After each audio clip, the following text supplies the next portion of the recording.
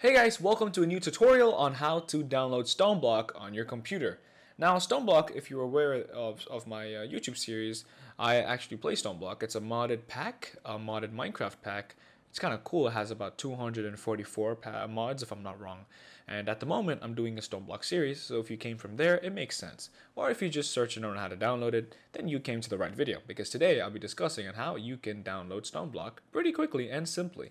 So let's get right into the video. So if you know how to download StoneBlock already, and if you want to check if it works, this is how you check. If you load your screen, if you load the game, if this pops up, then you know you got StoneBlock. If you don't have StoneBlock there, then you clearly don't. So let's move on to the actual tutorial, and I'll see you guys there.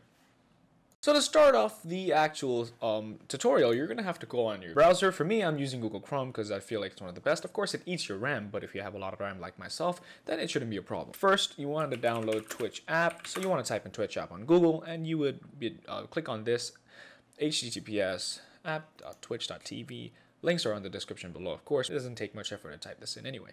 Once you're in this page, you're going to want to click on Twitch desktop tab right here. You're going to click on download, and once you download, you will get a download right here.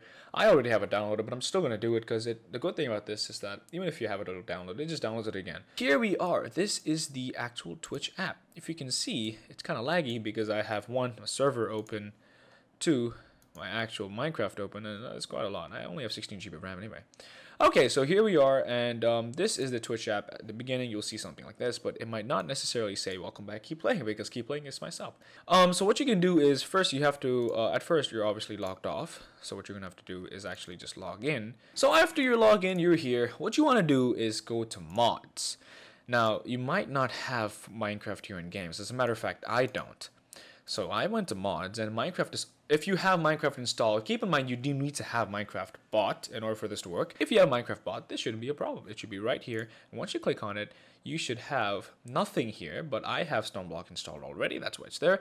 You should have nothing, but if you want to install mods, you can just go to browse all mod packs, and from here you could search up whatever mods you want. So right off the bat, you have SevTech, FTP Sky Adventures, all the mods, a lot of mods here. There are a lot of mods, and this is one of the best ways to install mods rather than just downloading Forge and then uploading the mods manually, because it takes more time. This is pretty fast, and all you need to do is to click one button, click install, and it works. For me, I already have StoneBlock installed, so all I have to do is click on install, and then what happened is I would get redirected to this page, and then I would click on install, but I already have it installed. If I install it again, the whole thing is going to install again. It'll take a long time.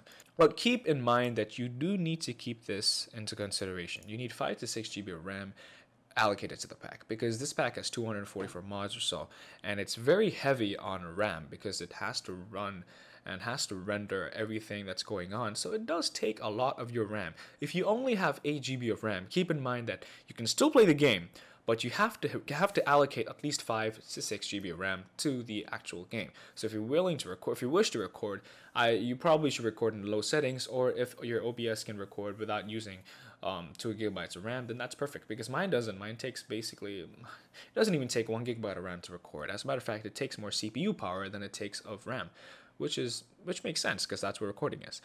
If you wish to make a server, that is a separate video which I will make, but this is how you do it. This is all you do. Just click on install, and after it's installed, it will take some time, and once you're there, you click on play, and you'll get into this launcher. This is not the same launcher as your normal Minecraft launcher. My normal Minecraft launcher is right here. They're not the same. If you try to open StoneBlock from your normal Minecraft launcher, it won't work, because StoneBlock is not installed in that directory. As a matter of fact, it's installed in Curse directory, which is specific to the Twitch app. So that's how it will work.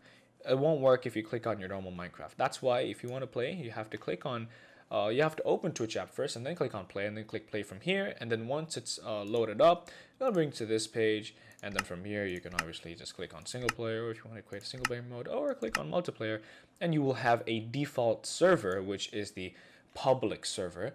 But if you wish to join mine, this is the link right here, kpblock.us.2. Absolutely free. 100 people can join. I can join because I own it, and this is where all my fun happens. Or my modded series. So if I join the server, the game will work perfectly fine. I don't get much lag because I have quite a powerful computer, but yet I still have some of the video settings down because there's a lot of mods that actually demand more of your CPU than the actual video settings take. So I changed it up a little bit just to make it easier for me. And here we are, the games here. Options, you can go on video settings, you have blah blah blah blah blah blah blah blah. VSync I turned it off because I don't like video synchronization. I don't like it at all. I hate it. Any game I play, I always turn it off. At the moment I'm getting 600, 700 FPS. That's because I'm recording. If I wasn't, I'd get 1,000, 2,000. That's how basically the game works. Also, another thing I'll mention before it is the versions. You can change the versions you want from the beginning 1.07 all the way to the recent 1.031.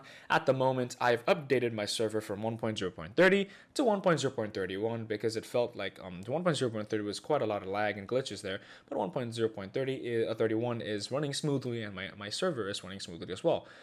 So that's good, and you can just literally click on it, and then you can click continue, and then you have to click on update to new profile. If you don't do that, it won't work. Update to new profile, continue, and then you have your StoneBlock there. There you go.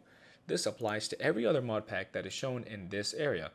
FTP mod packs, any mod pack you wish to play, it is available. This is basically how you download mods, the simple way and the easy way. Again, guys, like I said before, any questions, don't hesitate to drop down questions on my comment section below, because I would love that. If you need help, ask me, because I will provide help. That's why I'm here. I hope you guys enjoyed this tutorial. If you did, then please make sure to leave a like, share, comment, and subscribe, because that is very important. I need subscribers. Oh yes, I do.